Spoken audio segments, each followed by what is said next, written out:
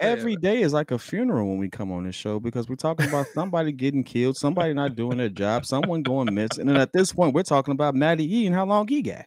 So I mean, that is today's topic because Diana Rossini was on the Hogan Johns podcast. Shout out to Adam Hogue, and listen. Basically dropped some interesting news on how ownership feels. And here's the reason that I said to start it off, I'm not surprised by the news that she dropped, but it is early in the season. So it's one of those things that you're like, oh, wow, we're doing this already. We're having this conversation already. And I think that's kind of where you start to see it. Basically, she goes on Hogan Johns, and they're talking about how they feel about where this team is right now, realistically, right? And you know how it seems like this could get ugly really, really quick. And I think that it was interesting because she says, guess what?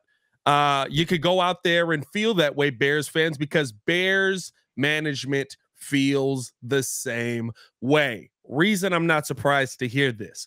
Who'd you lose to week 1? Packers. You can't get more embarrassing than that. We already know how this ownership group feels about that Packers team. And anytime that you lose in a fashion of, oh my God, we're finally going to get over the hump of Green Bay. Aaron Rodgers isn't there. It's Jordan Love, who, by the way, I told y'all he not that good.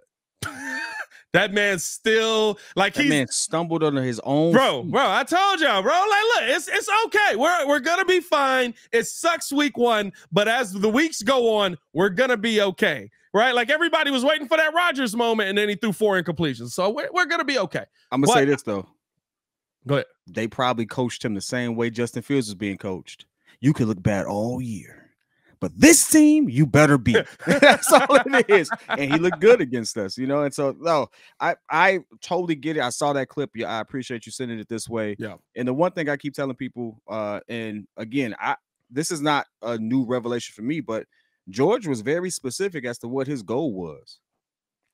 And his goal was to win a championship or be in contention while he had the opportunity to honor, I think it's his mom, right? Virginia's his mom. Yes. Yeah. And when you look at honoring her, she's not dead yet. Well, I mean, is it honoring if moms are still here? Is it? He wanted her to see that. And when you go back and you hear those sentiments, like we can make jokes about that, but you don't play about moms. Yeah. And so, hey, he made those sentiments, and guess what? The next year, what did he do? He put the people in place to obviously get us. He did what he needed to do. He got out the way. I can appreciate a man for doing that. And so now he's like, hey, and again, think about it if it was your team. If this was your product on the field, how would you feel about it? I'm not going to lie to you. There's a reason I'm not an owner, because if it was my team, especially if like my family's legacy was tied to it and you embarrass me like that on the national stage, nobody would have a job. There's a reason that there are sport owners and there are sports fans. Now, granted, right, when you start firing people and you got to pay them millions of dollars after you fire them, maybe you think a little bit more clearly. But I think that, right, when you talk about the scenario that the Bears are in, you're now down 0-2. I like hearing this already because it means that they're hearing it inside the building. That means that you're setting a fire under this team and letting them know, listen, and we talked about this a little bit yesterday, right? Realistically, I believe Justin Fields can survive this regime. But I don't believe that this regime will survive another season that looks similar to last season. I think the new regime will move him out anyway. Well, no. When I'm saying regime, I'm talking about just this coaching staff. I don't think that Poles is on the move because I think that, listen, at the end of the day, and no matter what anyone says, Ryan Poles made good moves. He did. I know to start the season, it doesn't feel like it, but Tremaine Edmonds is a good player. TJ Edwards is a good player. They are. Right? Yep. The young fella, Tyreek Stevenson, looks like he's going to be a pretty good player. You drafted him. Roshan Johnson, we're all high on him. He seems like he's going to be a good player if they give him the opportunity to actually do something. I like DJ Moore as a wide receiver. He's a good player. He was a good player on the team you had the season before. You got to put these pieces together 110%. It doesn't absolve anybody from the job that we've seen them do. The move moves that we can be upset about Ryan Poles with, right? I think at this point we all can be upset about Claypool. I do want to talk about some of his comments as well that he made that I think really sets a fire under everything, and has me just as confused as ever. But I think realistically, right, like when I look at what Ryan Poles has done, I don't see fault in the team that he's put together. Now, does he need to do more on both lines? 100%, right? 100%. But I'm not upset. But he also can't do anything about injury. He can't do anything about injury, but you can do something about trusting Tevin Jenkins. Right. So there's a give and take with everything. I see Rex in the comments already. Shout out to everybody in the chat. Right. Jalen Carter's out there balling. 100% he is. Not taking that away. Jalen Carter's dominating on that side. Darnell Wright don't protect the QB. Darnell Wright is not playing poorly out there, and Jalen Carter doesn't protect your quarterback. We all left last season saying get Justin Fields some help. He did that. Right. And so for me, I'm sitting here as we're at 0-2, and I'm looking at, okay, this is how Bears brass feels. That's telling the coaching staff, you got to get this in gear. You got to get this together. You don't have the same time that even if we think Justin Fields ain't the guy, Justin Fields has. Because Justin Fields is still under contract next season. So guess what? If all of a sudden I want to say, well, you know what? I don't like what I saw from him this year. We'll have to draft a quarterback. I want to go get an offensive guru and see if we can fix him. Worst case scenario, we drafted a quarterback to possibly have to trade that quarterback because he fixes Justin Fields, or we drafted a quarterback because Justin Fields ain't the guy and we have to go develop this next guy. I'm not going to let Flus and Getsy do that. Now, I feel like we're a long way away from that scenario, but I do believe that there could be a situation where Matt Eberflus and his team is on the hot seat.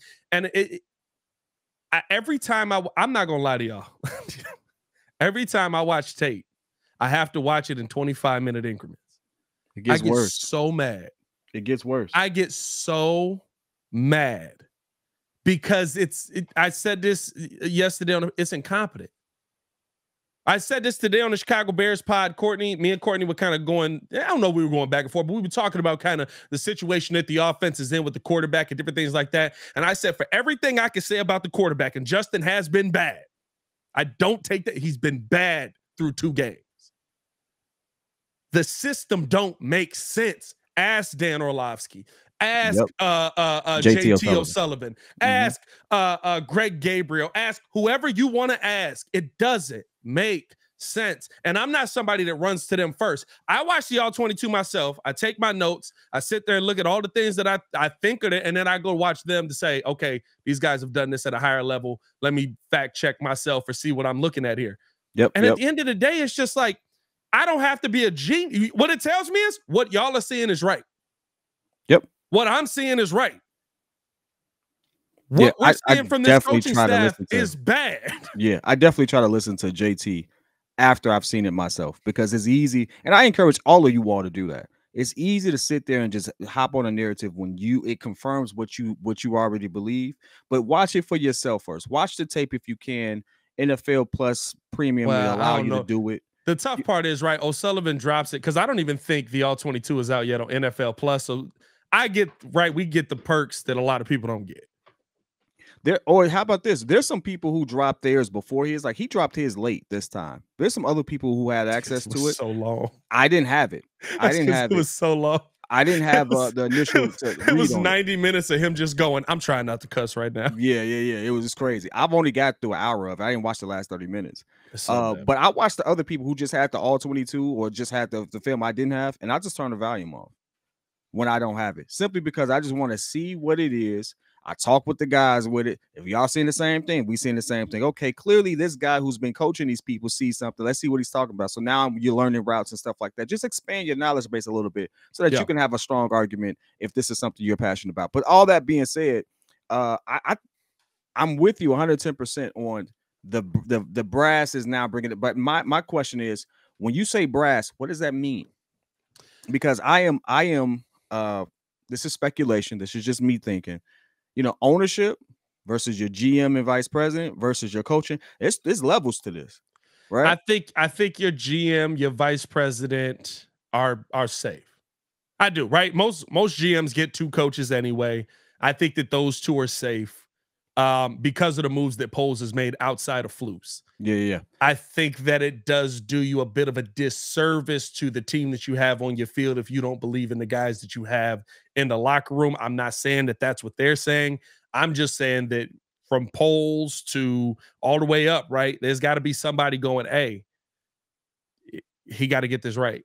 Like this is bad. He's got to, you got to fix this. And it, at least right now, it feels like you've made pieces that we thought were going to take a step in that direction worse.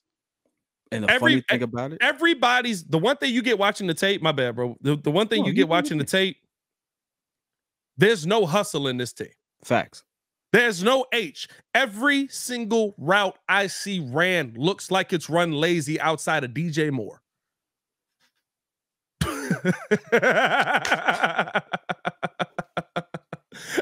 saw my man go cut back. He like, and even that, right? Like I keep saying this one play that everybody keeps pointing to, and yes, I do think Justin Fields has to let the ball go just in general, but there's the play where you see Roschon going down the middle, right? And you see, I want to say I think it's DJ. I think it might be Cole or DJ. I think it's DJ's cutting up, and then you got Tyler coming underneath. Everybody keeps pointing at that play and saying, you know, he needs to hit Roschon in this moment. And then at worst, right, you end up hitting Tyler. I feel like he needed to hit Tyler at best. But the problem is I'm looking at where his eyes are. His eyes are on Cole. So that's telling me that your one is Cole Kmet on the underneath, not your man up top. That I think Roschon's your 3 in that situation. And then you're talking about Cole possibly being a 4, right? Like there's too many times where it just don't make sense. And it's not just us saying this. It's literally all your best offensive minds are looking at this and go, well, I don't know. Guys that know the game better than us, right? I don't know. I ain't gonna, guys that know the game every time I say Dan Orlovsky and best offensive minds, that don't go together in my stomach. I mean, like I watched him run out of an end zone. But I can't give you best offensive minds, but he's very good at what he does at breaking him down football. I'm not saying he's not. It's just he's a lion. You know what I mean? That's really all it is at the end of the day. But the crazy thing about it is it still doesn't negate it. I don't think a lot of the plays that you see on Twitter are the plays that people need to be harping over. Like there's definitely plays where Justin is like, all right, dog, that's definitely on you. The play before that, to me, he's got to release that. The one I sent in the chat, there's one Tyler Scott just comes underneath. It's wide open. It's so wide open. Like it's not even NFL wide open. It's like it's college from me to Kidd in Indiana. It's playground wide open. Run to the crack and go left. Yeah. Like that's what it looked like. But so the heat and the hate that he's getting right now, I think is warranted. Now, here's where you and I differ. I'm going to be honest with you. I don't know. It depends on when this coaching staff gets fired. Because if you make it to the end of the season, you ride this out, you're not going to pay Justin Fields at the end of next season. You're going to have three definitive. Depends on how he plays next season. He got now the hard part for the QB is right. You have to go into a season with the unknown over your head. That's the part that scares the QB. But as far as the Bears, he locked up for that year. You playing. For sure. And that's where the business of the game just becomes the business. Is like, hey, we're going to ride this out and stuff like that. Or, you find yourself in a situation where maybe you're coaching your backup or things of that nature. Who knows? We've seen that weird situation as well. I'm not wishing that on him.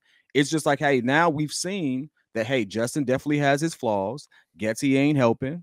Eberflus has to either drop the axe or he's going to get axed with it. If Poles has to clear house like that, he's going to be stuck to, I have to draft a QB just in case I don't have any tape to say he's good. I have to draft a QB. I have to go get my safety net. So he has to get his safety net no matter what. If they end the season and Justin doesn't progress, no matter how you feel about it, put yourself in Poles' position. Did I see enough? I don't have it. I got to sit there and give my exit route. My exit route is I got these picks next season. It's a good QB class. I got to make a move. Whether we like it or not, you have to CYA. Always. He's going to have to do that.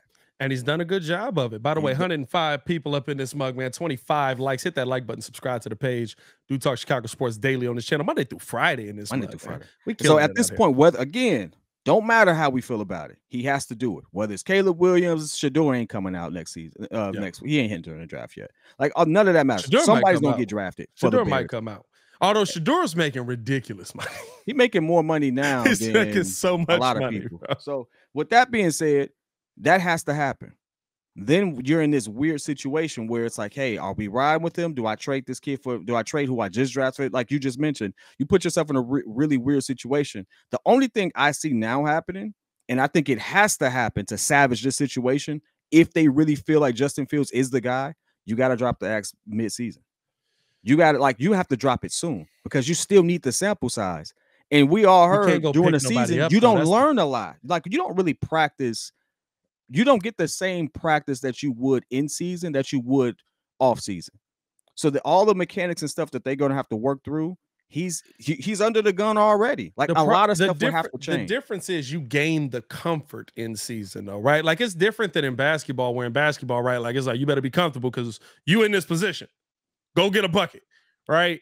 In football, and especially with how the Bears ran it, with how most teams ran it, I keep saying that because I feel like because we're Chicago, we so locked in on the Bears. A lot of bad football out there. A lot of bad football. Because of how most teams ran their preseason and stuff like that, it really looks like preseason out there, right? Even with what we saw from the Buccaneers, there was so many mistakes on their side of the ball. How many offensive pre-snap mistakes do we see, right? Like it looks like preseason football. I don't know if people remember what preseason football looked like because we haven't seen real players play in it in so long. But preseason football used to look god awful. And by game 4, we were all ready to end it all because it was a terrible product to see on the field. But guys were ready to go, right? Yep. And with this is what we're going to, I really want to see what happens when we get to week 4, not just for the Bears, for the league as a whole, because you're going to see a better product. I think it's just going to, like, all of a sudden it's going to be like, all right, we ready to go? All right, let's play. And I hope that does happen for the Bears. I hope that we see that in this game coming up, because if we don't, if you start off this season 0-3, you could talk about the hot seat being a real thing. And I think just hot on the it's a skillet. Oh my God, bro! No, you're in the cauldron, brother. Like hey, at this point, it's over. And honestly, here's the thing: this is the part that you have to really think about too. With how you're starting this season, with how this season could play out, they could go on a run and get you to 7 wins, 8 wins, 9 wins. It's all still possible. Everything's still on the table, even though we're in code red right now. Say they get you there. Say they get you there. Maybe not, right? It don't feel like it right now, but guess what? The Jaguars made the playoffs last year. Trevor Lawrence looked horrible. But right now, it feels like this. But you could win that amount of games, and if they still feel like the leadership's not there, they can still get you out of there. I think that Matt Eberflus is 110% on a real hot seat, not just as the guy who has to go out there and develop the quarterback when realistically that's Luke Getsy's job and get this team on pace to go out and make plays. But you got to prove to ownership that you're the leader that you said you were. And now he's about to do, it feels like what we're leaning towards with the whole Alan Williams situation is that Matt's going to take over this defense. I don't know what's going on with Alan Williams. The personal things are going on. We don't know what's happening outside of football, all of that, right? But even when they ask him, hey, when Allen comes back, is he going to take over play calling the defense? Defense play better week 2. Defense play better week 2. I don't know if Alan Williams is going to, and Alan Williams does not have a good track record as a DC. Right? Like, I don't know if he's going to come back and just instantly take over the defense. He might just end up being something else, right? There's a whole scenario that goes on, but Flus has to prove himself as a leader of men because right now he's about to have to prove himself as a DC and a leader. Can you do both? That's the real question that I want to see. And I don't look, I was excited when Flus came in and said, I need to oversee things and I'm not going to handle play calling. I remember that. Because I was like, great, Nagy couldn't figure out how to handle play calling and running the offense. I want to see a leader. I haven't seen leadership, at least to start this season. Well, you know, the funny thing is, I actually like a leader that's a little hands-off when it comes to allowing your players. Because you can see everything. Yeah, you delegate and you allow people to make them particular mistakes. Now, how long you allow those mistakes to last, that's where I judge you as a leader. So this is week 2. We saw progression in the defense, but he had to get involved with that. So I actually do feel good as to what he can produce individually. Now, like you mentioned, does that make him a good head coach? Probably not. I mean, for some odd reason, Matt Nagy is the offensive coordinator again. But it don't look good, bro. It don't look good. But again, you get the analogy there, like realistically. My bad, Samurai J. We missed your super chat. Pat, it is time. In my Mufasa voice, there's one person that can fix this. If the Bulls need DR, we need to call in Breeze, baby. Just kidding. We need something. Hey, y'all I told y'all to stop using my daughter as a lucky charm, man. My daughter is not a lucky charm. I gotta say this. It's your fault we lost the first game because what's y'all want to know? No, this is real. Y'all want to know the continuity between us losing both weeks? Orange jerseys. Pat wore an orange jersey game 1 because he thought it was a good thing to do, and then he got a white one. He wore an orange one. I wore a white one to game 2. He wore a white one to game 2. Guess who wore orange jersey? I was so mad. The Bears. So at this point, it's Pat's fault for game 1. It's the Bears' fault for game 2. No one's gonna tell me different. Listen. But what if all of a sudden, right? I'm not gonna lie. I will die laughing. What if in game 3 we look like world beaters?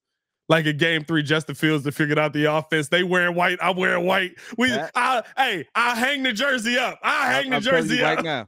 You know who gonna wear the orange jersey that day? Joel. Somebody's gonna wear the orange jersey. Joe got one too, don't he? He got one. He got every color, but he gonna feel orange that day. Joe better not wear orange that day, bro. I'm letting y'all know right now. I see any one of y'all on this show with an orange jersey. We throwing hands, dog. You better burn that joint. You better not wear that around me. I'm put red paint on it. Anyway. Oh God. But all that being said, though, I think the interesting thing is, and I want to hear the chat's opinion on this one. How do you all feel about this season now? And I hate to sit here and gloat a little bit. The games that we have against the rookies that were drafted mean so much more now. Because now we're looking at people who should be underdeveloped, learning their systems, first NFL season, so they're gaining this experience. Justin should look better than them. Yeah.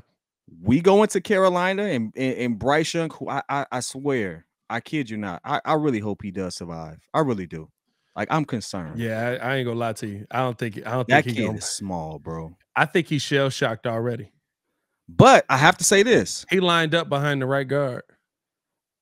I mean, that's how I've seen pros do that because he was focused on something else. So I mean, cool. I'm not gonna sit there and kill him. He didn't. At least he didn't stumble over his own feet. He was getting killed that game, and then he lined up under the right guard. I was like, bruh. Hey, so at this point, like, but when he had time, he didn't have a whole lot of time. He was throwing dots. What is the meaning behind Cole's comment there? I'm not gonna put it up on the screen, but. So when he had time to throw, he was throwing dots. I'm just saying, right? Is the meaning still gets the job done? Like, is that what? I don't get it, but that's a wild joke. But so I'm just saying, it's not about him looking better than Justin because I think he's better than Justin. It's about how well you've developed your QB versus in a situation where there's a lot of things missing. And that's what you look at. I look at how we stack up against like Jared Goff. Does Jared Goff look like a better QB? Nah, he should be. But we all thought Jared Goff was going to be mid coming to the season. I thought he was going to be nice. The game against Detroit looks different now. I mean, I think we all thought that he was just going to look like he looked last season, but maybe with less weapons. He's looked good. I give him that. But he was still a 4,500-yard passer last year. But I mean, he looks more confident now. Yeah, we thought he was going to come in mid. He looked more confident now. So these matchups look different. Yeah. You know, the defense for these teams that's sucking are actually pretty decent. Like the Saints defense held up despite the fact that their offense was trash. Yeah, defense is going to be ahead of. I have no idea what Derek Carr was throwing that to. That man just said, "Good." I was like, "Hey, what's that?" Derek Carr just letting that mug go, man. He just let it fly into double coverage. Carr said, "Let it fly." I had no idea what was going on with that one, man. And let's keep this thing moving along, man. I do want to get into this real quick before we get into the Hester conversation, because I think that this goes to the leadership conversation that we're having here. Chase Claypool basically came out and